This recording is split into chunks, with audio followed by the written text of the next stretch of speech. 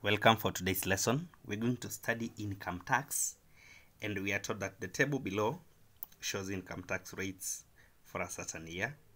Then we're given monthly income in Kenya shillings and the tax rates in shillings in percentage form. So we're given all the brackets. Then we are told that a monthly tax relief of 1,172 was allowed. Opunyi's taxable income in the last band was 3,200. Calculate his taxable income. Therefore, the taxable income for this gentleman called Opunyi, which lies in the last band, is 3,200. So within this bracket, we have 3,200, which means after 35,600, the extra amount is 3,200, and therefore for us to get his taxable income, we will just take 35,600 and we add 3,200, and this will give us 38,800. So this is the amount in Kenya shillings which will total to his taxable income. Now we are told to calculate in the next question the amount of tax he paid in a month.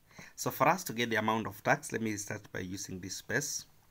Because we have taxable income, now we are going to tax it until in the last bracket, and in the first bracket we will tax an amount of 9,400 at 10%, which means 940. Then in the next bracket we'll be taxing, when we take 18,000 and we subtract 9,400, we're getting 8,600 at the rate of 15%. So the rate of 15%, this gives us 1290. Then in the next bracket we have 266,000 minus 18,000. For us to know what lies in the third bracket, we subtract this amount from this, such that we're getting 8,600 at the rate of 20. And this gives us 1,720. Then in the fourth bracket, we'll be subtracting 35,600 and 266,000, getting 9,000. Yeah, 9,000. So that 9,000 is taxed at the rate of 25.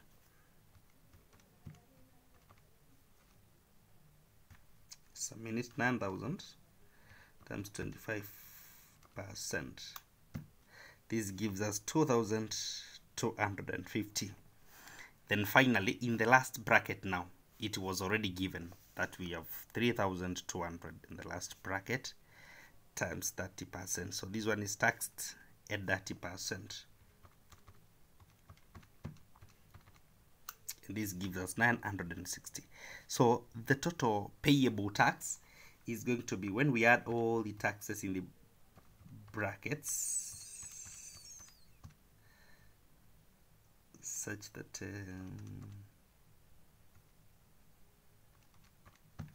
we get 7,160 shillings. This is the tax which is payable to this guy. But now he is given a relief of 1,000 or 1,172, in other words.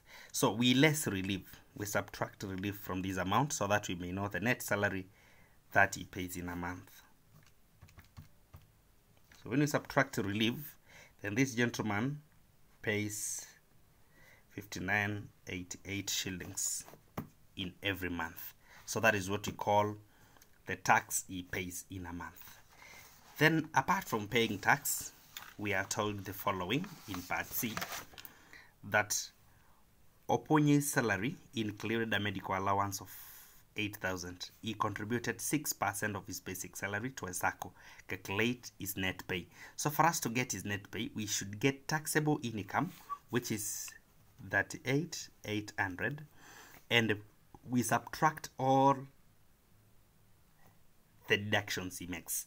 But now we are told that in this amount, in this salary, all of it, there is a medical allowance. So for us to get basic salary, we subtract allowances from the taxable income, because we know taxable income is basic salary plus allowances, and now we have the taxable income and the allowance. So to get back to the basic salary, we subtract 8k or 8,000 such that we remain with 00803. So this is the basic salary. So in the basic salary now, he pays 6% to a SACCO, such that 6% of this, 6% of 30,800 gives us 1848. So he pays 1848 to a certain SACCO. For us to get net tax, or net pay, sorry, the net pay, we will get the taxable income and we subtract all deductions, and we will get that 800, and all deductions includes the 1848 which he pays to a SACCO, and the tax he pays every month is also among the deductions, 5988. So pays 5988. Therefore, when we subtract 38,800 and we subtract 1848 and 5988, we get 30,964 shillings. So this is the amount he gets every month. Thank you for following. Subscribe to this channel and share the link.